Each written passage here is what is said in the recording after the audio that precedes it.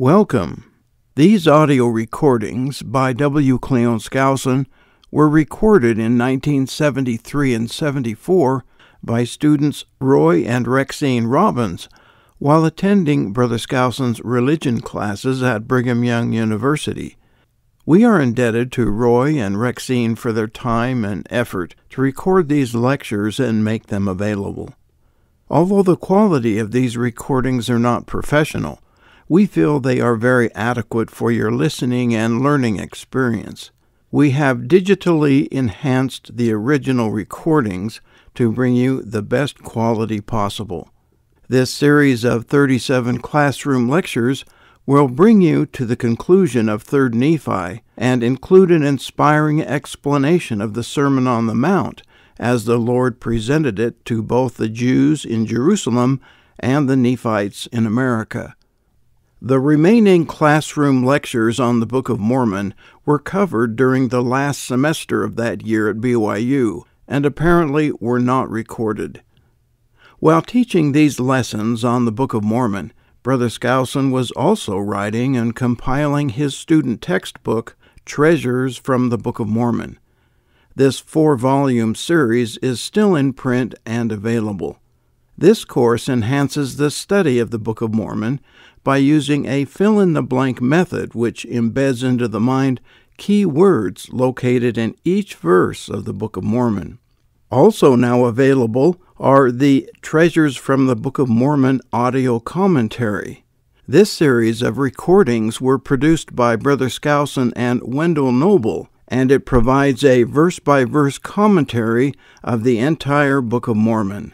As Wendell Noble reads each verse of the Book of Mormon, Brother Skousen inserts his commentary and adds insight and understanding to the Book of Mormon.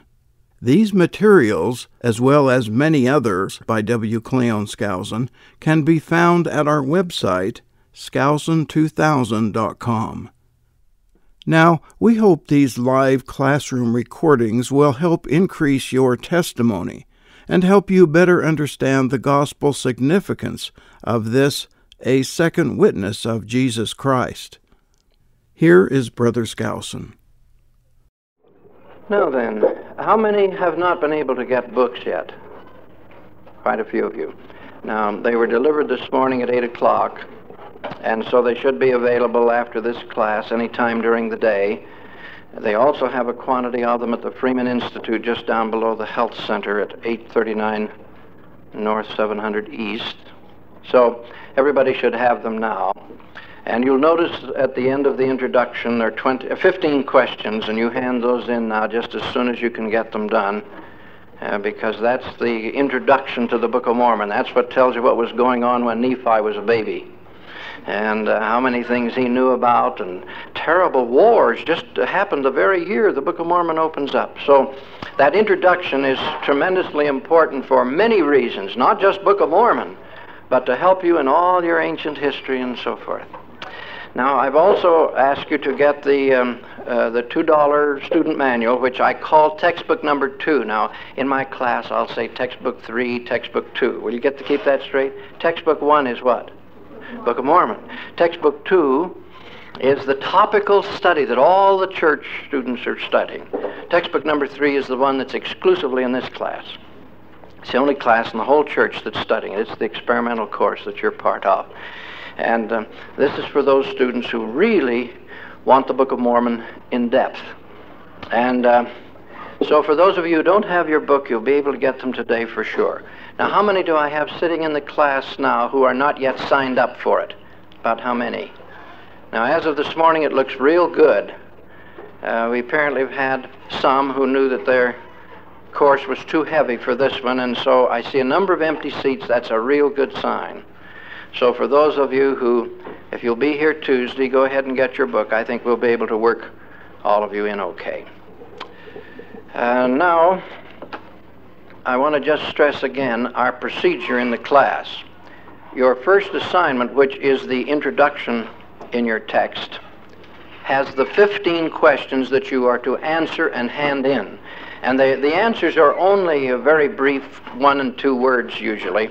They're not long answers, but I want you to hand those in and either write in your book or keep a copy of them for yourself, because this part always figures in the first examination. You'll be asked several things about it, because it's just worthwhile to know.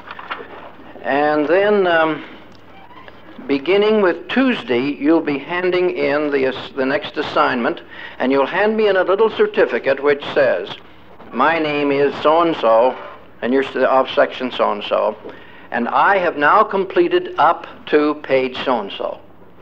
And I certified this was my work. Then you sign your name. And that's just to keep reminding us we're on the honor code, and we get under pressure, you know, and got a physics exam coming up, and a girlfriend says, you want me to hand that in for you, and so forth. And that's when Lucifer says, yeah, let her do it. Then there's the honor code. Yeah, but you know, you're under pressure. And you have a big debate going, a big dialogue goes on in your mind. And that's where you gradually learn whether or not you're honor code quality yet. Because we'll have an occasional casualty.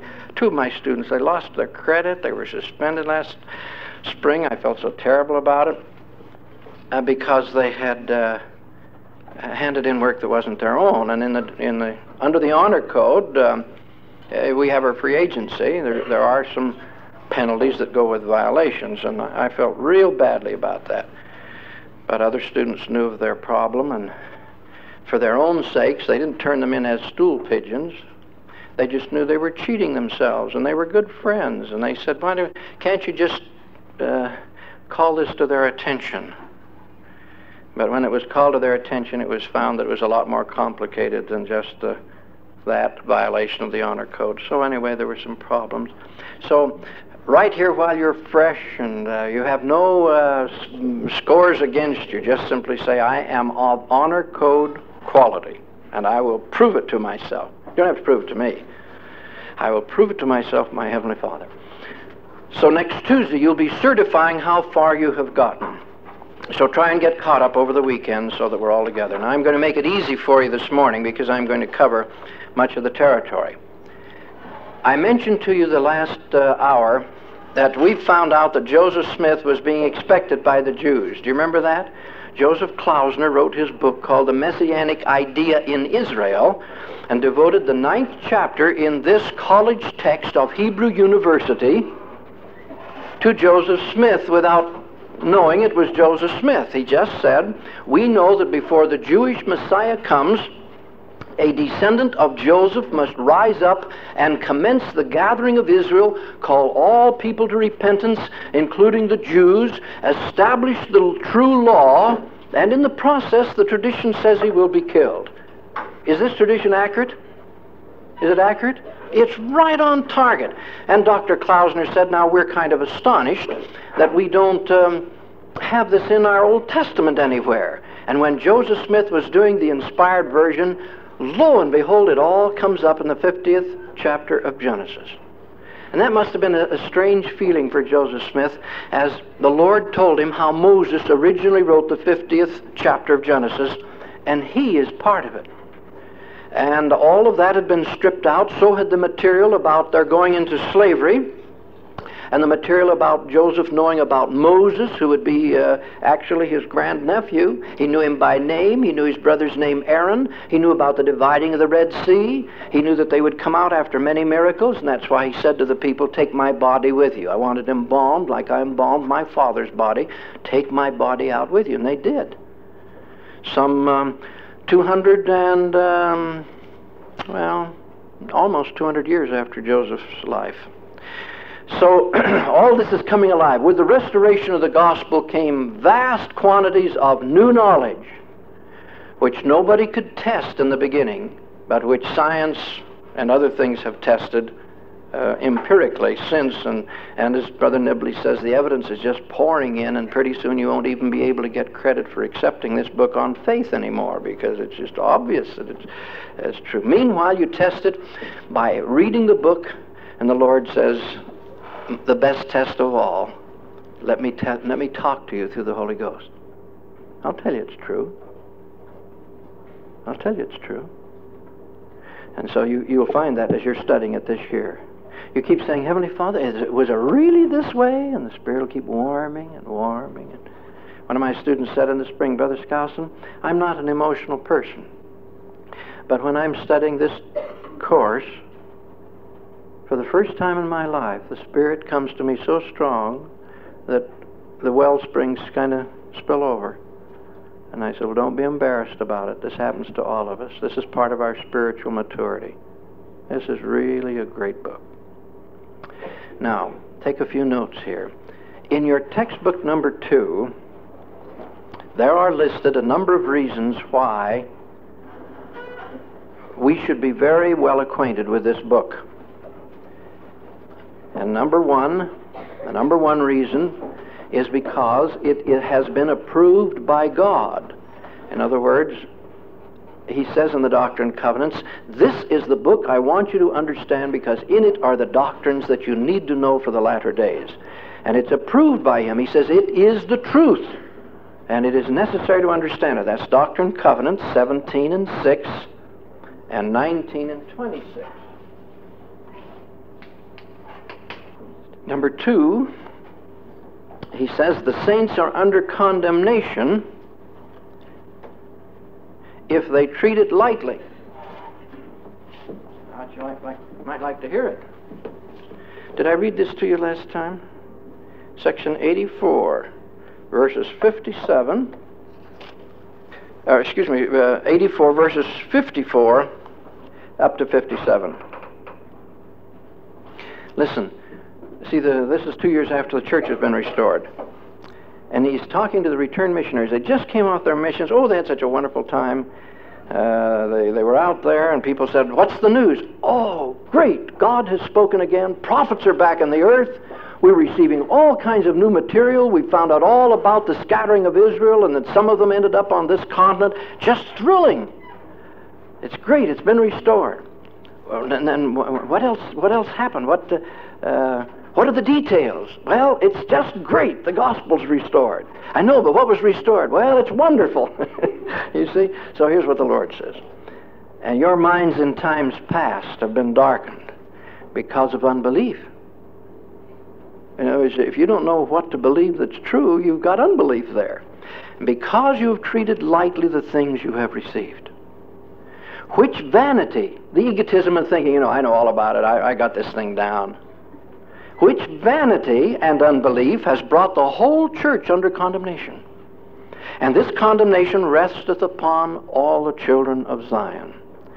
And they shall remain under condemnation until they repent and remember the new covenant of my Book of Mormon and the other commandments which I have given. And we're still under that condemnation. President Lee says, let this generation be the one that removes the cloud. And let us now work for the day when we can receive the other 2/3 of the Book of Mormon plates. We only got 1/3. The Lord says, I'll test you with those, and if you'll just appreciate what I've given you and understand it, I'll give you the other 2/3. Isn't that great? All right, now there's another reason we ought to know it.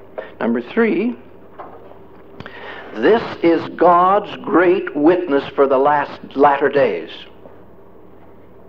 Took him a couple of 1,000 years to get it put together and preserved. This is his great witness for the latter days. And that's the preface to the Book of Mormon. This is my witness to the Jews, to the Gentiles, and to all Israel that Jesus is the Christ and that the earth is being prepared for the second coming. This is his great witness. It's just full of it. All right, that's the preface to the Book of Mormon. It's the opening part.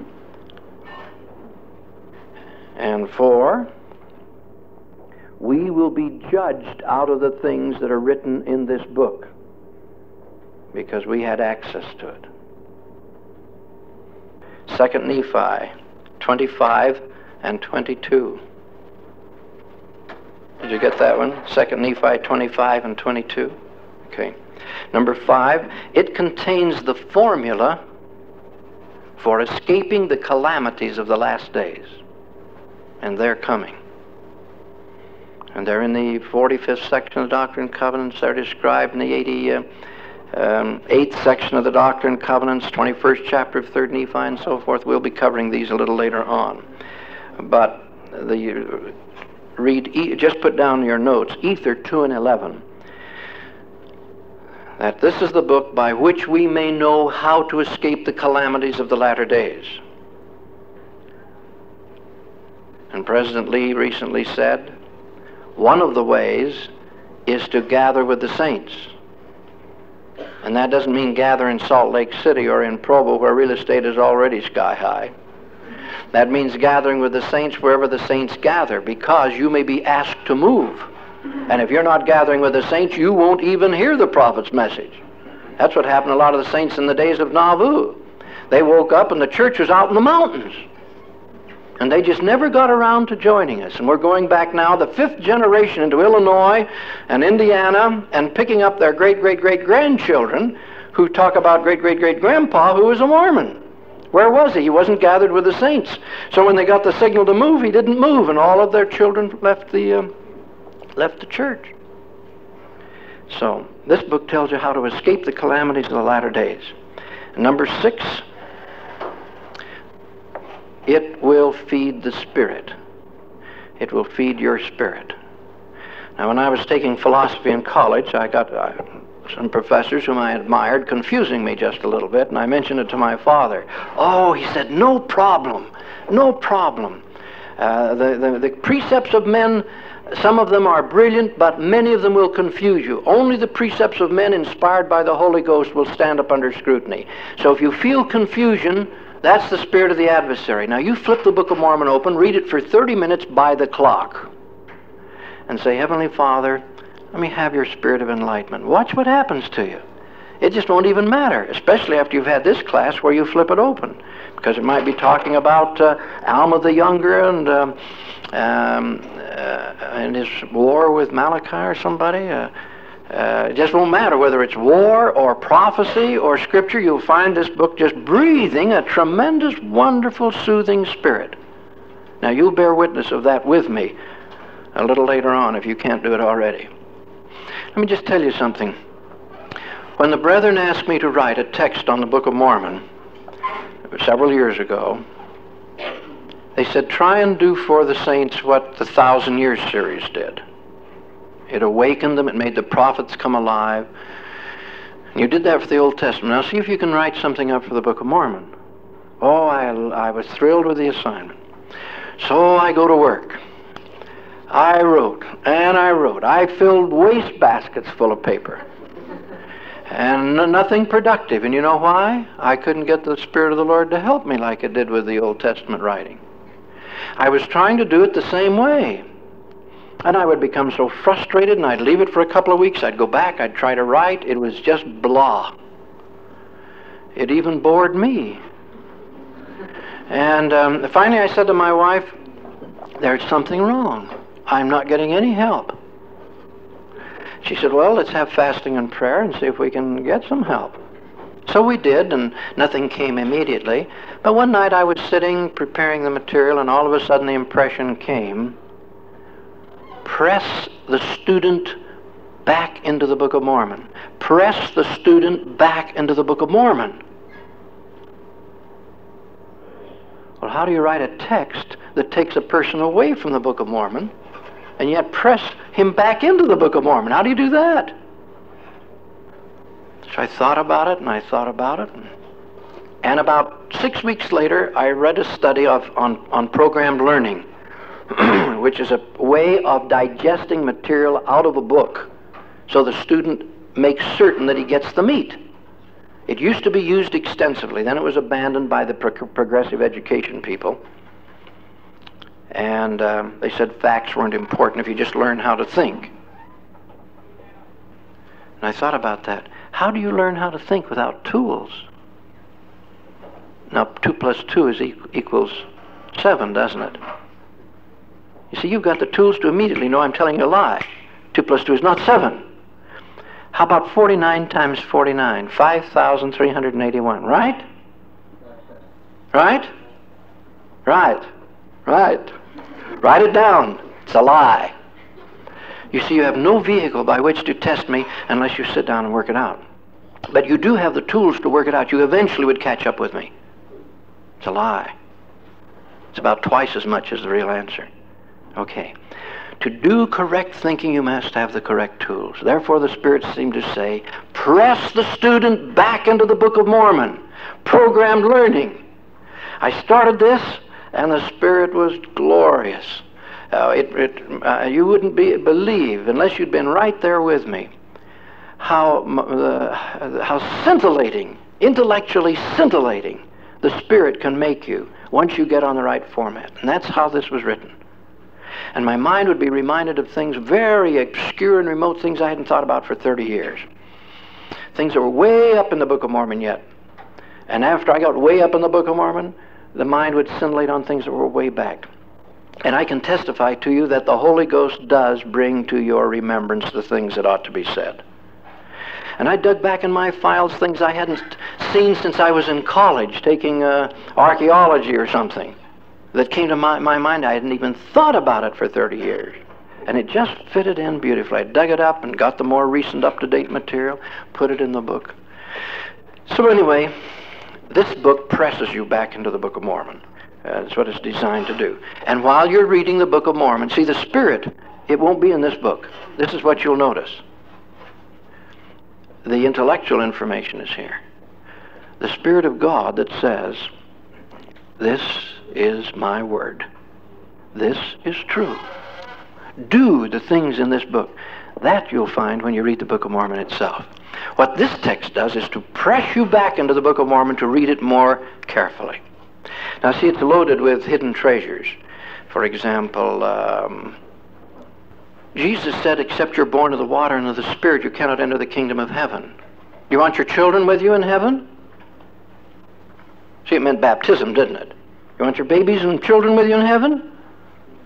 Sure you do. So, shall we baptize them? It isn't clear in the Bible. It is in the Book of Mormon. No, you don't have to baptize them till after they're 8 years of age. But why? It says, except you're born of the water and the Spirit, you can't enter the kingdom of heaven. Answers in the Book of Mormon. Oh, that's the reason. Beautiful. Not going to give you the reason now. We're going to come to it later. Among the Old Testament prophets, you had the Lord saying to a man and his wife, I want you to have other families, multiple families. All the patriarchs and prophets were required to do it. Have numerous families, not just one. Father Jacob, 4 families. Why does the Lord command it sometimes and call it an abomination the other? Sometimes he says you must do it, and other times he says you must not do it. It's wrong. Why? It isn't in the Bible. All you've got there is the historical fact that they did it sometimes and sometimes they didn't. In the Book of Mormon, it'll tell you when it needs to be done and why God commands it and why it's an abomination any other time. That's worthwhile knowing. All the folks down at what's that creek down in I think it's Colorado, Short Creek. You see, they ought to read their Book of Mormon more carefully. It's all there. They just couldn't comprehend that. We've got a lot of our people confused on that doctrine. Well, I could go along here about 15, 20 doctrines. In fact, almost, I've got 300 listed, exclusively in the Book of Mormon, referred to in the Bible, but no explanation. This is a tremendous book. Well, President Lee says, and I close now on this part, it is not sufficient to teach the gospel so it can be understood. It is not enough to teach the gospel so it can be understood. It is necessary to teach it so plainly it cannot be misunderstood. Now that hit me like a bombshell, because in my classes I go fast. I go too fast.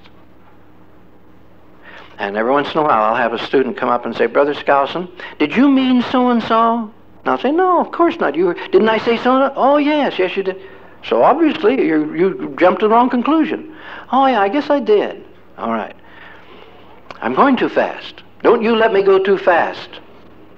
I must not leave room for misunderstanding. Will you help me that way? You are the criteria of whether or not I'm doing a good teaching job, not me. The fact that I put it out isn't sufficient. It must register clearly in your mind.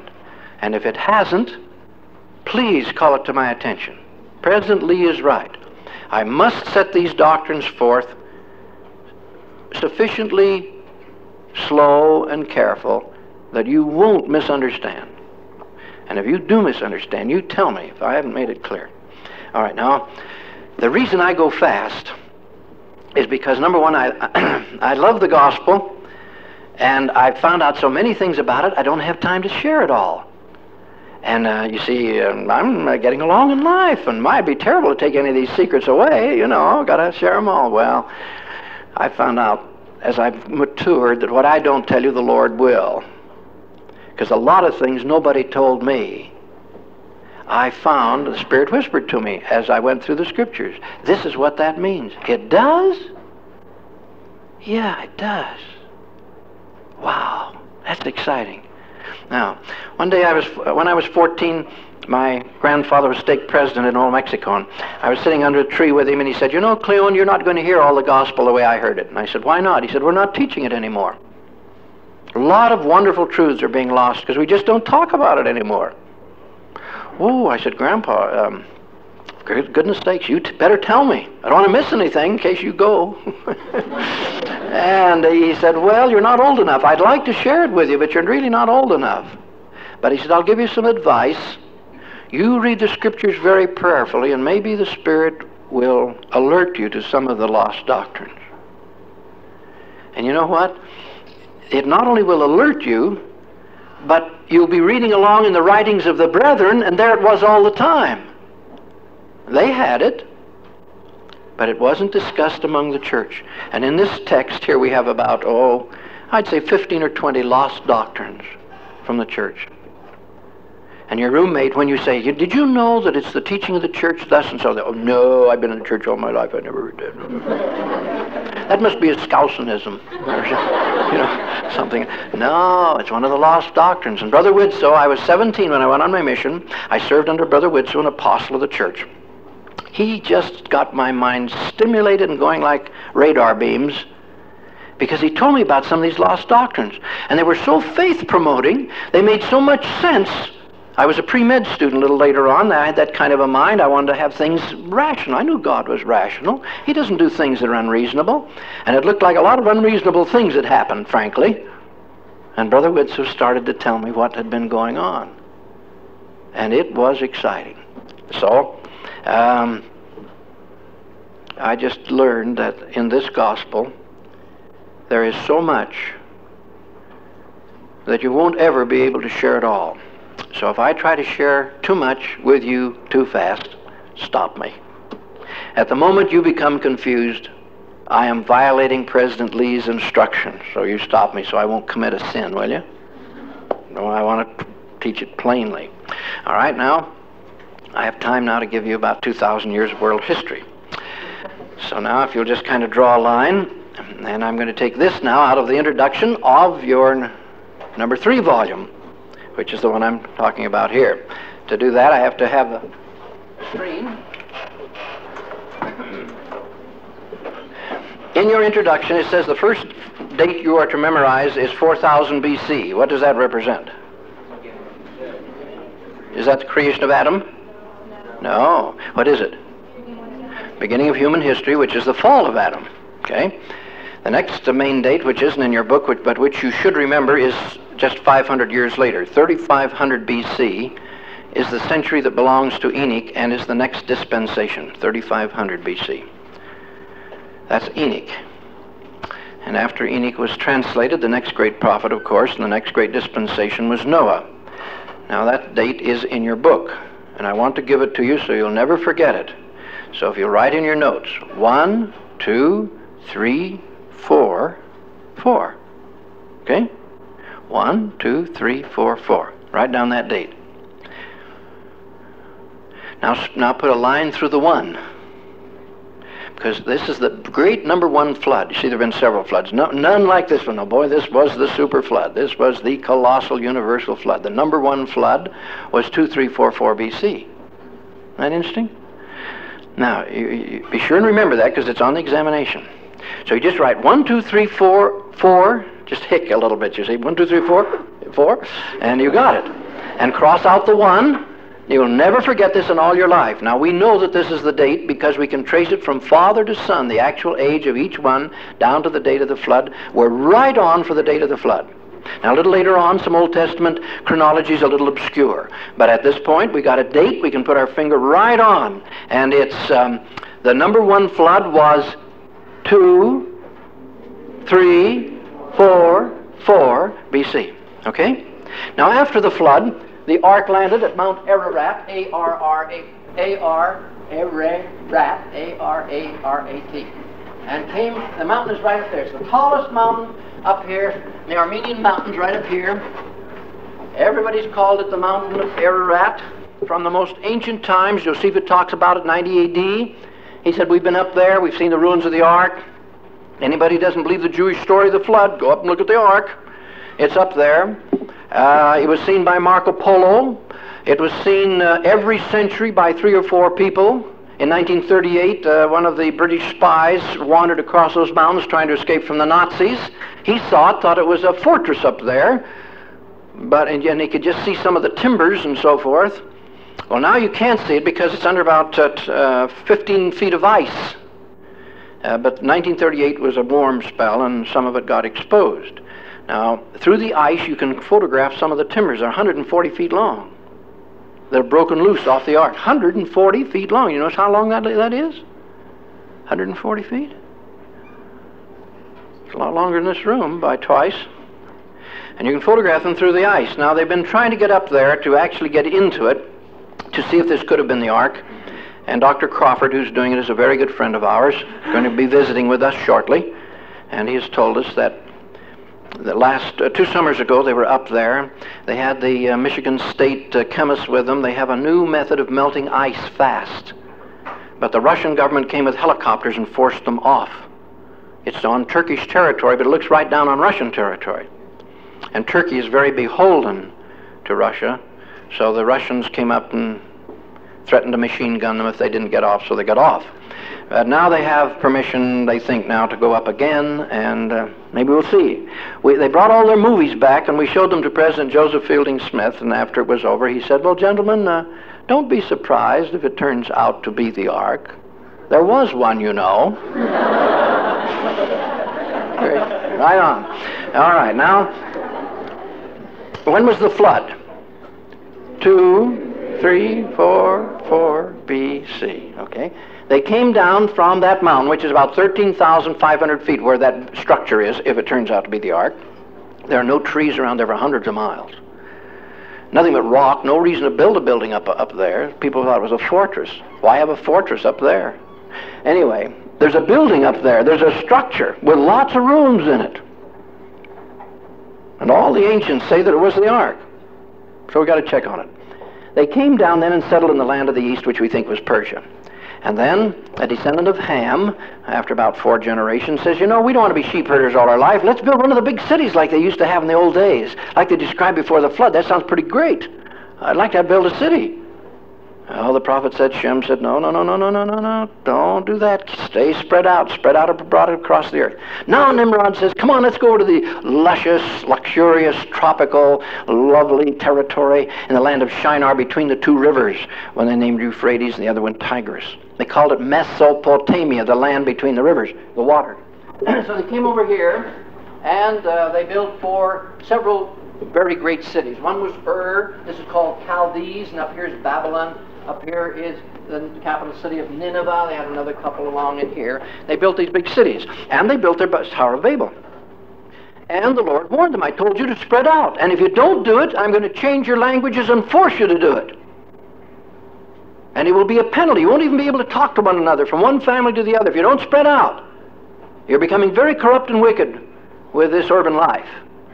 And so that's when the Jaredite, Mahanrai Moriankum and his brother Jared, said to the Lord, please, can we keep the language? Damic tongue, you see. Beautiful language. Moroni, as he's translating it, says, this is powerful. If you feel like weeping, you can write in the Adamic tongue and make people weep. If you feel like laughing, you write in the Adamic tongue and they all burst out laughing. It's a marvelous, powerful language. And it's very brief. You can write it and fast people can talk. And so the Lord said, all right, I'll take you to another land, and you can keep the language. And they turn out to be the Jaredites in the last part of the Book of Mormon. All the rest received the gift of tongues.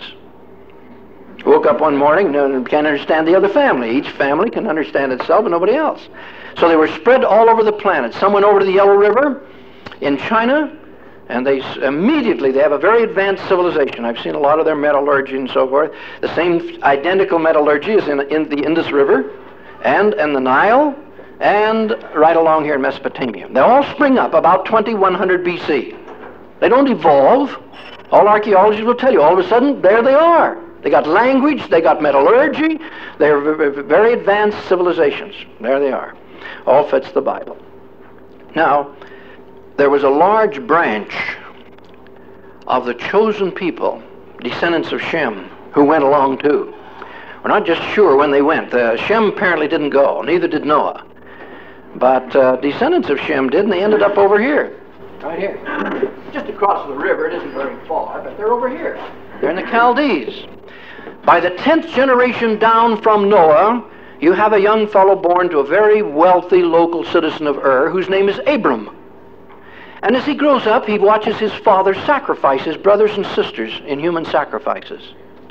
He hears about a very wonderful person whom God loves and who holds the great and holy priesthood that Adam held. And he's a king over here in a city called Salem. Salem, which means peace. Shalom. Salem. Shalom, Salem.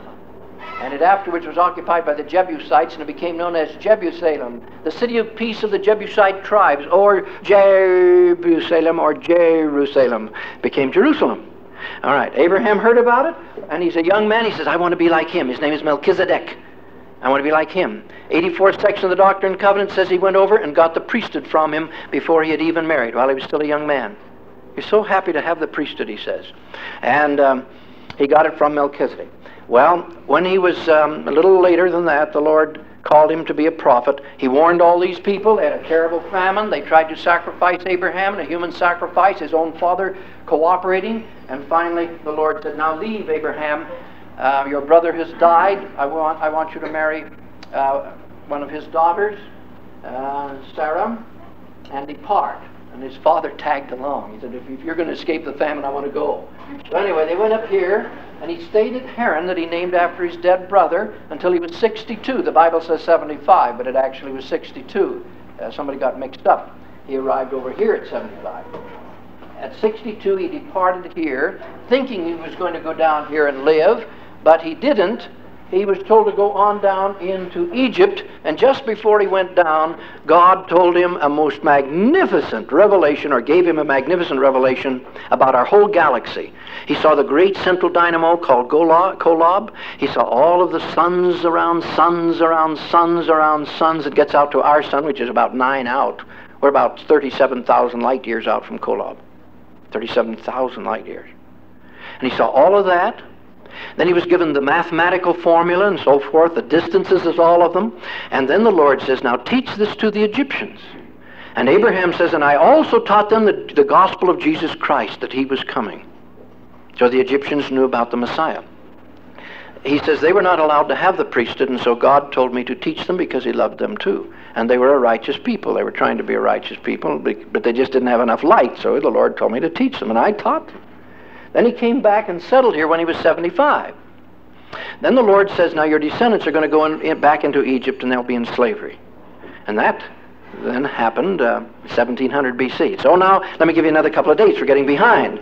For Abraham, the century is 2000. Right, 2000 BC, Abraham.